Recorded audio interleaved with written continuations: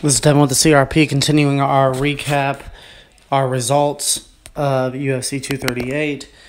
And the latest result to bring is that Yan Xiaonan defeats Angela Hill in a high-paced battle. It was a good fight, wins the unanimous decision. When we look at these girls,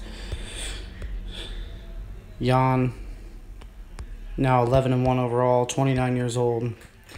She now has a 4-0 UFC record, which is something to brag about. Angela Hill, definitely time to go back to the drawing board.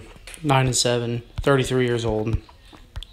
She's 1-3 in her last 3 fights and 2-4 in her last 6. So not looking good for her at this point in her career. Stay tuned. Main prelims starting on ESPN now.